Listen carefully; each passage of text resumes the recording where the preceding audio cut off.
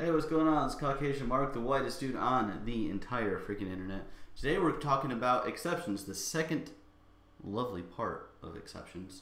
When you're talking about throws, making your own exception class. Might even give you tips on how to do other awesome things in life, but for right now, let's just focus on exceptions. So say you're in a situation where, like the last video, we have the array out of bounds exception.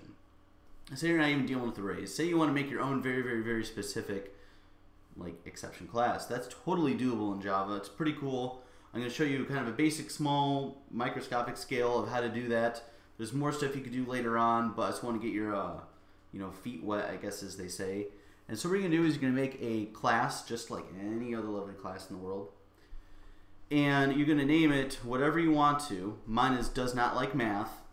That's just kind of the fun, silly, quirky name I gave it. And at the end, you want to give it exception. Because when you have your package, you're working in a team, you want to know what your exception classes are. Or if you're developing the exception class and then you save it, you're done, you pass it on to the next person. You don't want any confusion about what is the exception class because it might get confused with something else. I've belabored the point, whatever. So then we have extends. Extends not like the pills that makes a certain part of your body bigger, but we're going to be extending the exception class. There's no way around it. That's just how life works.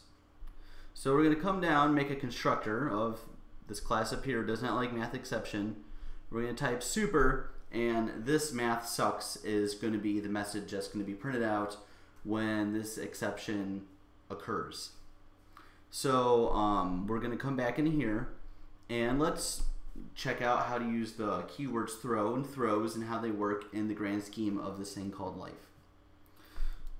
So we're going to have static void do math.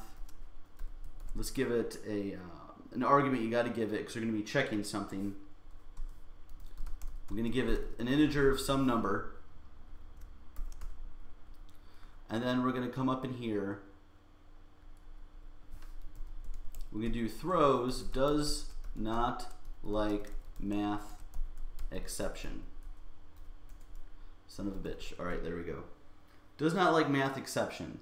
Now, if we wanted to have another exception class, I'm just going to nip this in the butt right away. We could do another exception. And then we could do another exception. If we wanted to, we could chain them together. It's giving me errors there because I've not made them. And so what we're saying is this do math method throws it does not like math exception. Now, is it going to throw the exception every single time? Well, it depends on how you use the method, right? So we could even have, if we look out in the real world and we're driving a car, it says may run over pedestrian exception, right? So we could be driving and we could be trying to catch Pokemon or look at pictures of totally hot babes that want to have meaningful conversations with us, and we could fly off the road and kill a bunch of people. In that case, the method of you driving would throw a kills pedestrian exception or I'm going to jail exception, right? Just to be kind of comical about it. So if we're going to come down here and actually utilize this, let's do if, I always want to do a space there, I don't know why, it's a weird tick of mine. If some number is greater than 0, I know it says do math, but just work with me here.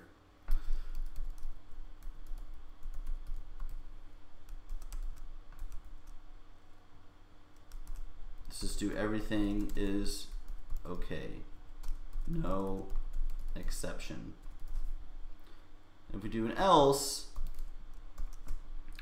if the number is going to be less than 0 or less than equal to 0, we're going to do a throw new does, I fucking hate typing this out. Beautiful. So everything's going to be good as long as it's above 0 and not equal to 0. Everything is okay. No exception is going to be thrown. You can see that denoted here. Else, if it's not the case, we're going to throw does not like math exception. Everyone's going to cry. It's going to be all over CNN, and it's going to be a horrible, horrible, horrible time. So if we're going to be using this method, you're going to want to put it in a try-catch block. So if we down here, down here have, let's say int, let's say x equals 10, right? We're going to come down here and do practice do math x. X is here. The compiler or our IDE puts the x right there. And then we're going to catch the does not like math exception, E right there, E print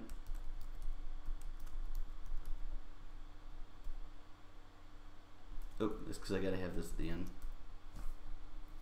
Beautiful. So we're gonna run this. Everything is okay, no exception, because it passes the test. It's greater than 0. It does the looks up here, everything's fulfilled for the if statement, doesn't have to look at the else, and everything is kosher, lovely, and sexy. But if we change x from 10 to 0, we're going to run this again. And then we're going to see that practice, which is the stack method here, does not like math exception. This math sucks. Remember, we went over here, this math sucks.